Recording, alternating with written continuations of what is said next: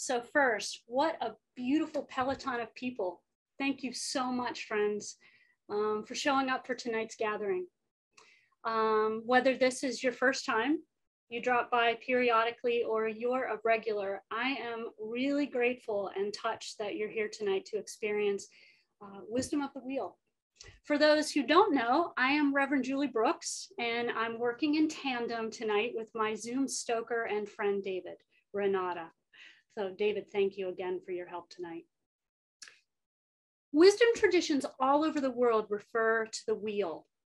Ezekiel's wheel within a wheel in Christianity is said to represent the cycle of life and the path we travel through this world and into the afterlife. In Buddhism, Hinduism, and Jainism, Dharma chakra, or wheel of Dharma, signifies the perfection and the essentials of Buddha's teachings. The wheel of the year, used by modern pagans, represents the cycle of the seasons.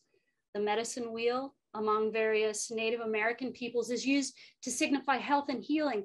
And my beloved brother and fellow One Spirit grad, yes, you, Reverend Rob Spencer, refers to the wagon wheel to signify the coming together of all of the world's wisdom traditions.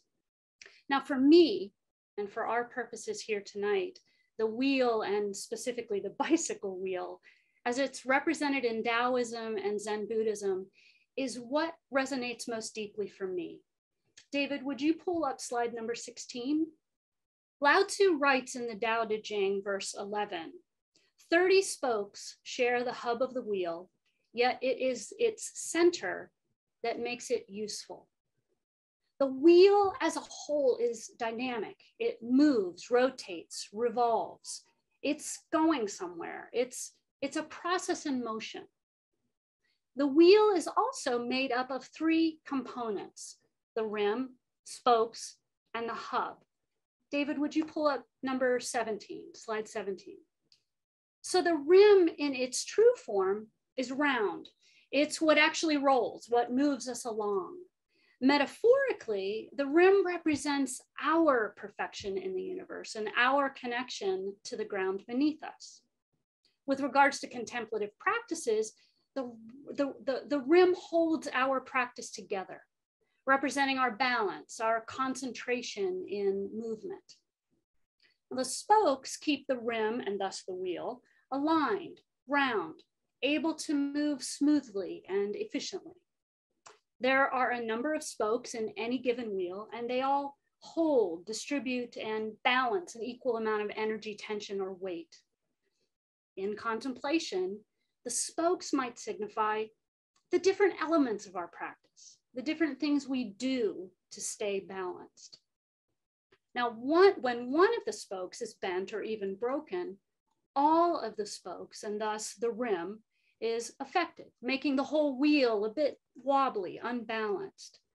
The energy, tension, and weight is now not equally distributed. We speak then in bicycling of truing the spokes, adjusting them, tweaking them, realigning them so that they, the rim, and ultimately the whole wheel is made perfectly round, balanced, and able to roll smoothly again. And isn't this what we do in and with our spiritual practices? We practice, we tweak, we realign, we seek balance. Now, finally, the hub, with which the spokes and the rim are unified. The hub is at the epicenter of the wheel. It is still, it doesn't bob around. It's singular, there's only one, and it is empty. Tom Bisio writes, quote, "The perfect circular movement and continuous stability of the wheel is anchored in the stillness of the hub." The hub then is the ultimate source. It is the one true thing that exists at the heart of the wheel that truly makes the wheel a wheel. Thank you, David. You can take that slide down. Now, bicycling, or sacred cycling for me, is a spiritual practice, wherein the bike is a tool in which I seek to mindfully balance the dynamic and active art of engaging with the physical landscape, coupled with the contemplative nature and open-heartedness of being and breathing. It is, as my sweet sister, Reverend Karen Bonifacino says, mindful movement, distilling attention, deepening awareness, and developing an ability to merge more intentionally with the sacred and sublime. Now, when I'm on my bike, there are certainly times when I'm distracted or disturbed by the behavior of maybe a motorist swerving in front of me or an animal crossing my path. And in those moments, after I've felt the effects of and responded to whatever might have just happened, I try to remember to come back to the hub. I try to remember to return to the emptiness, the stillness, to my source, to concentrating on being in and with the landscape that lays before me and lies within me. So tonight, in the time that's left, I want to invite you to experience coming back to the hub, connecting with emptiness, stillness, your one true source. I'll offer a few practices, spokes on our collective wheel, if you will, that I use before, during, or after my rides. And we'll enjoy some spaciousness, some time to be and breathe. We'll also have some time to share some of our reflections or questions with one another. Now, I'd like to begin by reciting a metta or sharing a metta or loving kindness prayer with you that I always say before mounting my metal mare. I'll invite you to follow along, and then immediately following our metta, I'd like to share a kind of Velo Divina with you, experiencing the sacred cycling of Lisa Newbert, who elegantly chronicles her experience of the sacred and sublime on her bicycle while riding out to the Great Salt Lake in Utah. After watching and listening to Lisa's poetic pedal, we'll have a few minutes of silence wherein I encourage you to simply sit, breathe, and come back to the hub. So David, will you pull up slide number 18? May I be safe, may I be strong, may I be steady, may I be soulful. May you be safe, may you be strong, may you be steady, may you be soulful. May we be safe, may we be strong, may we be steady, may we be soulful. May all be safe, may all be strong, may all be steady, may all be soulful.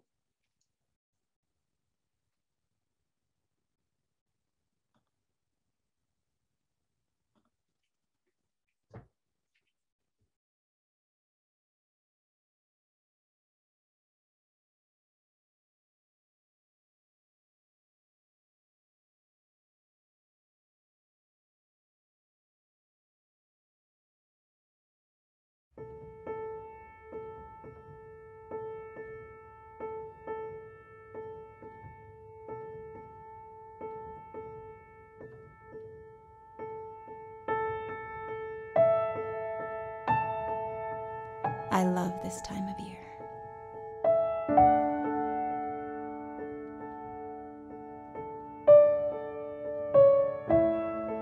I call it the quiet season.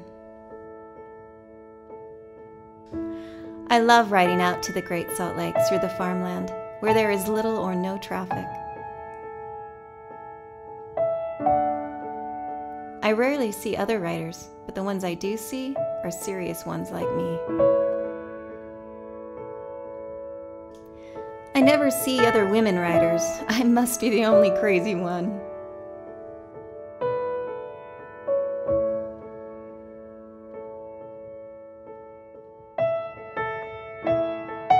It's cold, but layering almost eliminates the bite of the wind.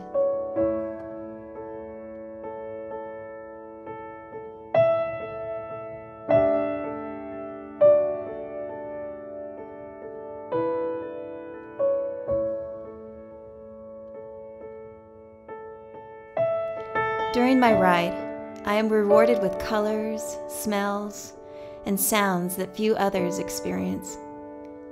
There is so much to see.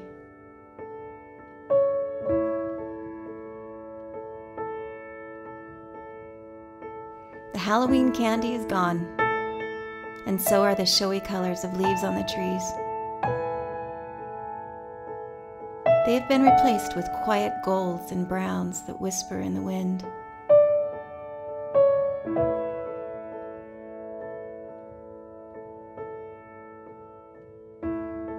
As I ride along, the musty smell of fallen leaves rises up from the ground with a pleasant aroma, filling me with memories of walking through mountains during deer hunts long, long ago. All of the trees reach their dark limbs high in the sky, gently waving in the late fall breeze.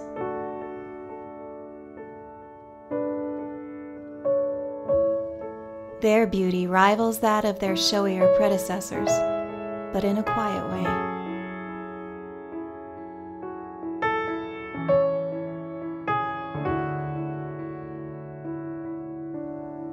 The restful season has come.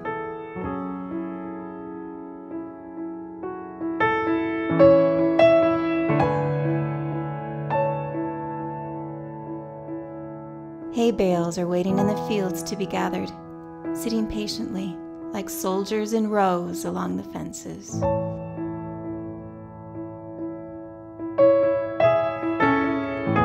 Cornfields are also at rest now. Only stubble remains in endless rows that reach out to the horizon.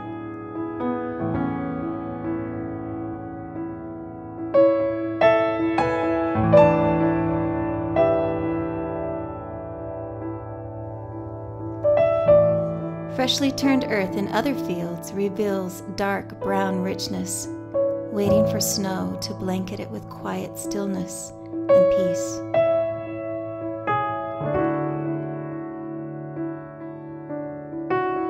The furrows will wait for spring to awaken from the slumber of freezing winter nights that will come.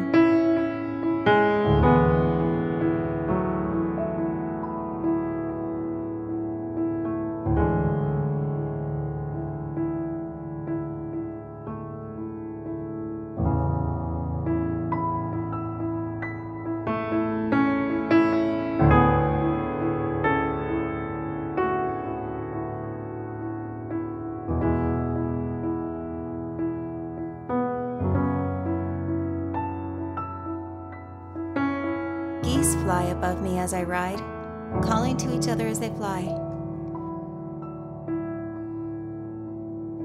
Hurry, they say. Hurry, must hurry, to warmer places to rest for the winter.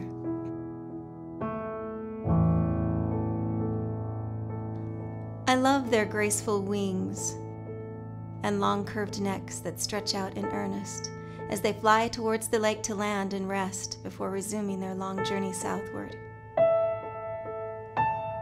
I often wish I could join them and fly far, far away to lands unknown and unseen.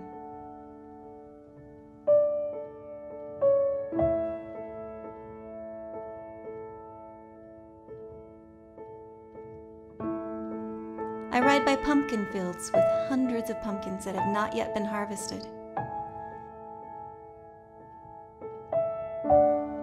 Perhaps they will sprout next year and make another field of yellow and orange for children to run through and pick out the biggest and best lantern for their holiday of mischief.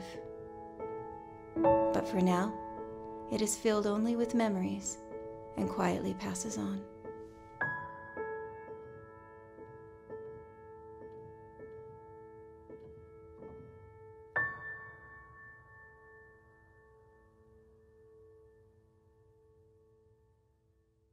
The sun swiftly moves towards the horizon, and I finally reach the lake edge. No other time of day can rival the colors of the evening sun.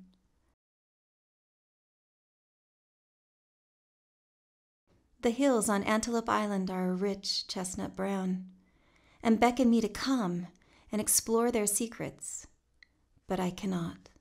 Time is no longer on my side, and I must return before the evening light is gone. Reluctantly, I turn away from this scene of gold and orange and ride towards home. I love this time of year.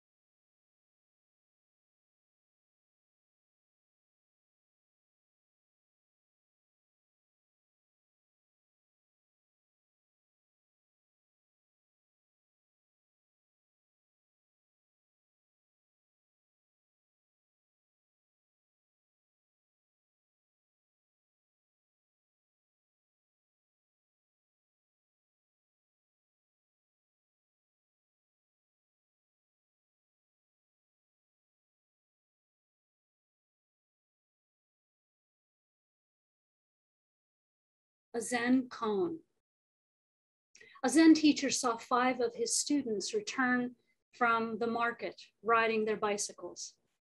When they had dismounted, the teacher asked the students, "Why are you riding your bicycles?" The first student replied, "The bicycle is carrying this sack of potatoes. I'm glad that I do not have to carry them on my back." The teacher praised the student, saying, "You are a smart boy. When you grow old, you will not walk hunched over as I do."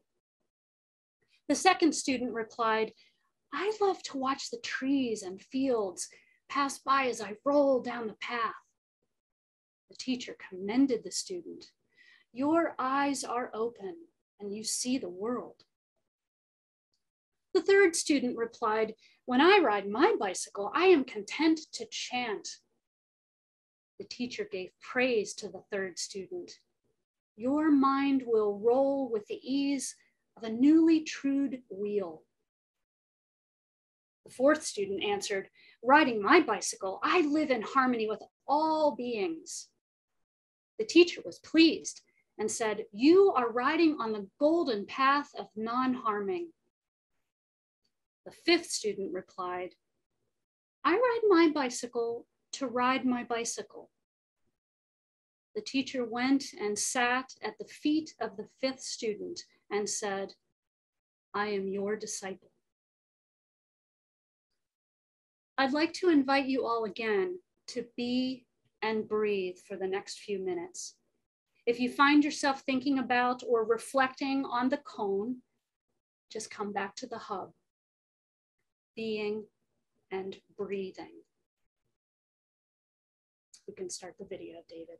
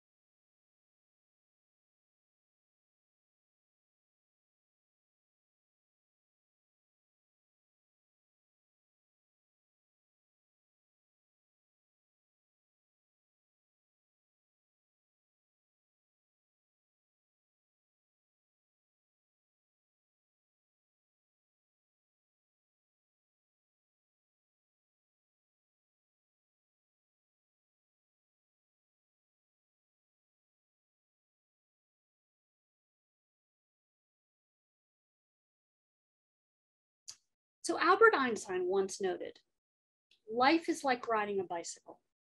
To keep your balance, you must keep moving.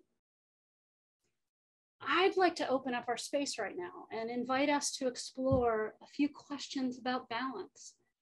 I think that you can, David will unmute us all, and you can, or make it so that you can unmute yourself. So if you have something you'd like to share, I'd love to hear it.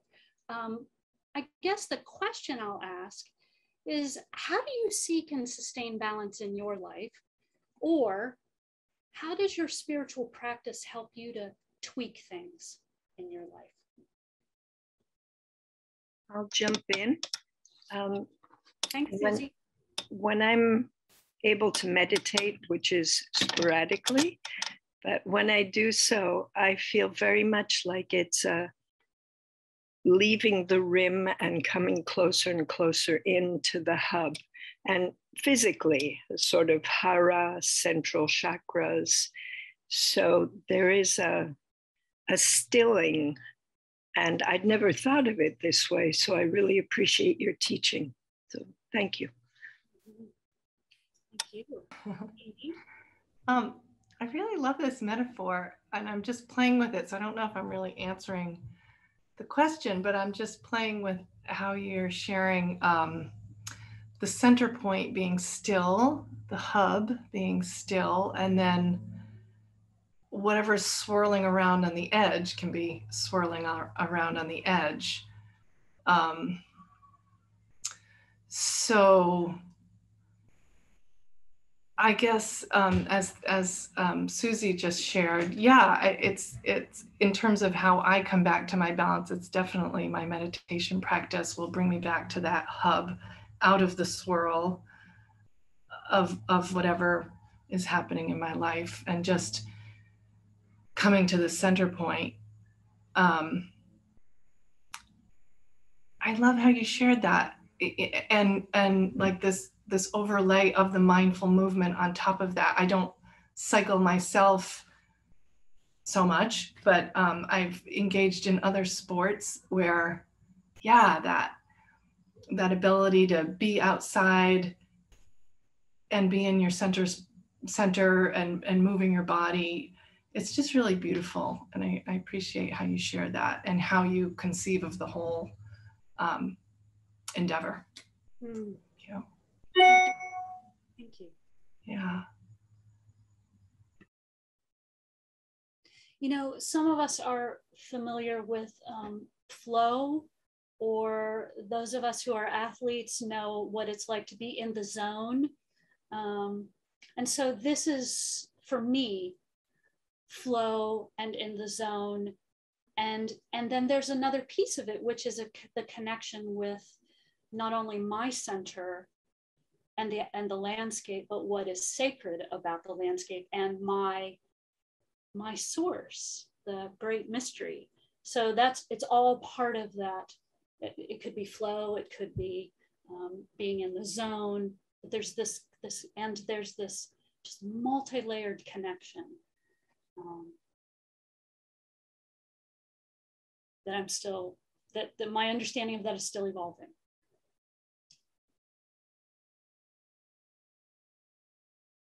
I've had the advantage of hearing you talk about this for a long time. And as we walk in the morning,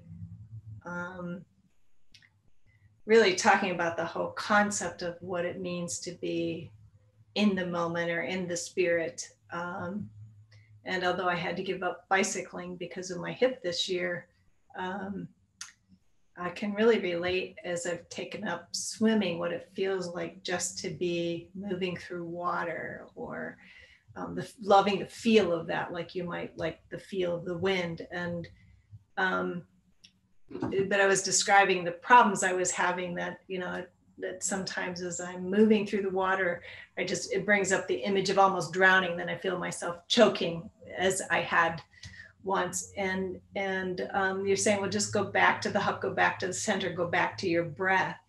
And rather than making it a system of counting laps or counting strokes or whatever, which would often lead to feeling more out of breath and feeling less, really being, okay, it's okay. I can come back to the breath. I can come back to the center. I can breathe. I can let all of those other thoughts go away. I'm not drowning. I'm moving, and the lovelier feelings of that come in, and not the panic. So constantly coming back to the breath, coming back to the center, feeling one with. And that's been really helpful. So thank you. For me, there's something about movement, for sure. If I'm feeling out of harmony, having a walk or going to exercise, just moving my body helps me to mentally move myself also. But in a greater way, I think the way I take my mind from being full of all of the chaos or the busyness or the whatever is overwhelming me, and bring that down. It's more of a meditation. It's a breath. It's noticing a bird sound or looking at a plant. You know, it's really kind of trimming down what I'm going to focus on. And if I can do that, if I can't get out for a walk, that can bring me right down to just the calm, empty, not empty, but that calm center, and help me sort of find my resilience to move my way through the chaos after that. Thank you. You know, I'm looking at this beautiful sea of faces, and I'm thinking about, you know, my tool is a bicycle. Joellen talked about swimming. I also know that a tool of hers is her camera. I see two drummers, at least two. I'm a drummer, and there's something about hitting the head of a drum and connecting with the drum. And I'm talking about you, Marcia and Leslie. What tools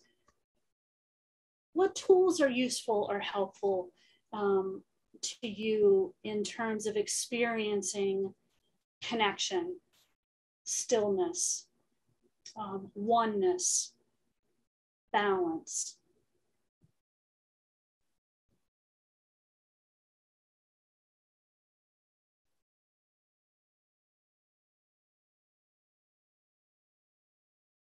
For some of us, it might be a cushion. Can't see my cushion, but it's right over there. You know, what are some tools that are useful to you in your spiritual practice, or maybe not even in your intentional spiritual practice through the day, helping you come back to your center?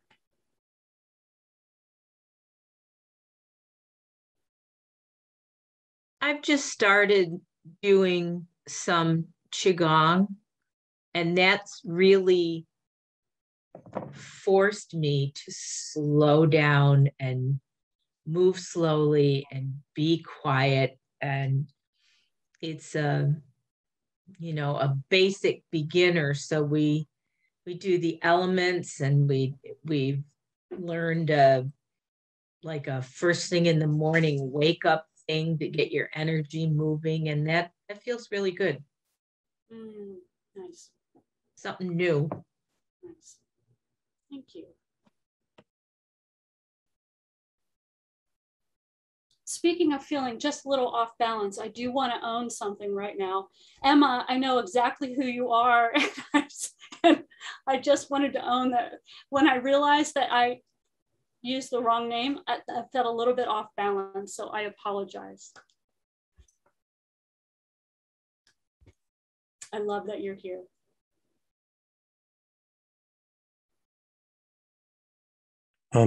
Most of my practices are done motionless, but the ones that involve movement, I'm blessed to have a painful condition in my bones that makes me walk mindfully. So that's very, very helpful. And even before I had that issue, I started and continue to do a mindful archery practice as well, which is a tool that involves movement, but still brings me to that center. Mm-hmm. Thank you.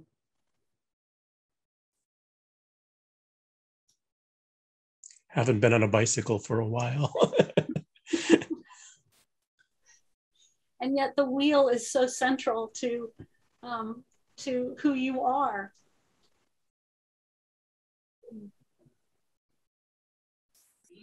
Hi, thank you so much, Julie, for this. I didn't know what was going to come up for me, as you say. I'm quite different than everybody else, I think, who has mentioned something. I'm, of course, a physical being. I'm not an athlete at all, never have been. And yes, of course, the balancing act of living involves physical activity. But for me, it's mostly up here in my head. And my spiritual practice, the big one right now, is writing. And by the end of the day, I have focused myself enough. I'm going to visualize the hub now when I do this, because I either pull something together that I write about my day, or just about something that's going on for me, maybe for a while. But I just love the image of just pulling in and focusing on that hub, whatever the hub is for the day. So I thank you for that. And that is my tool. I also wanted to share, since you're asking for little tidbits that may not have to do with your question, I am totally captivated. And I've heard Zen stories before, but this one I had not.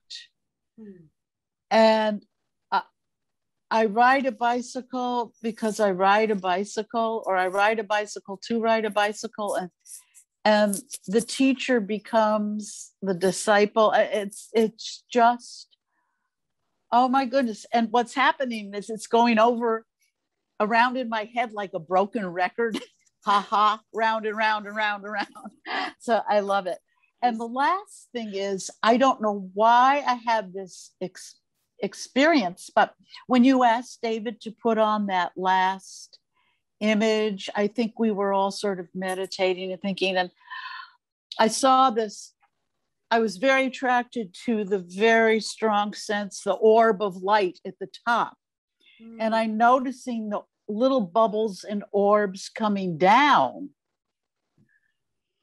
including some rays, but I want to go the other direction and go up and up and up to see if in fact it's an orb or is it an opening to something else.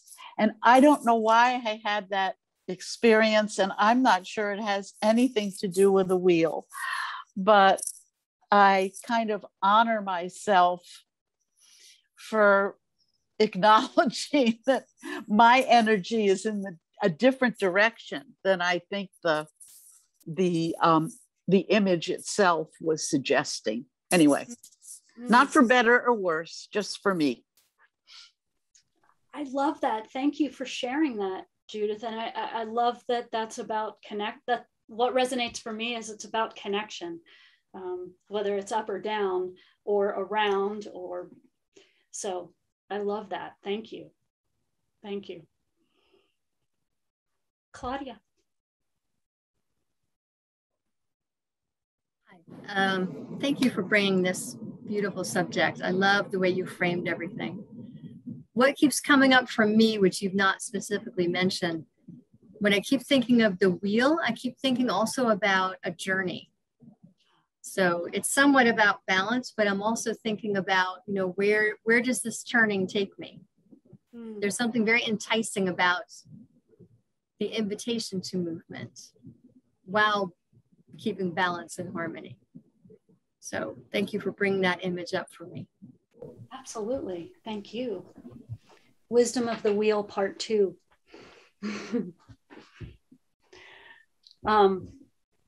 Thank you all. I'm Emma, you raised your hand. I did, yes. Would you like to share? Sure. I think when I've thought of the wheel, I sort of think about it a bit with a different nuance. Like the center of the wheel for me is spirit. And those spokes are our connection to spirit. And we're kind of all on the outside of it as we're going through our, you know, our days and months and years here on Earth School. You know, and just that constant back and forth that we have and that connection to spirit. And that's for me what the wheel has always represented. You know, and that connection that yes, we might be on the outside and feeling like we're the singular entity here, but yet we have, through that connection of spirit, connection to everyone else. And I think that has really driven part of my practice to look at who I am and how I connect to other people and how I can connect to other people and how I can also give grace and forgiveness in places where I might not had I not felt like we're all in this together and part of a collective consciousness. So thank you. You're welcome. That's beautiful. Thank you. Thank you. So as we start to bring this evening's gathering to a close, I would like to share one last poem. So David, would you bring up slide number 21? Ride like a river. Ride like a river. Sit in your saddle with a sense of focus and fortitude, a sense of gentleness and joy. Be steady, be calm, be flexible and at ease in your awareness. No matter how many obstacles appear, no matter how fast others may be moving, no matter how rough the road may feel, no matter how choppy the course, be open to everything and ride like a river. I, again, am so grateful for your all being here tonight.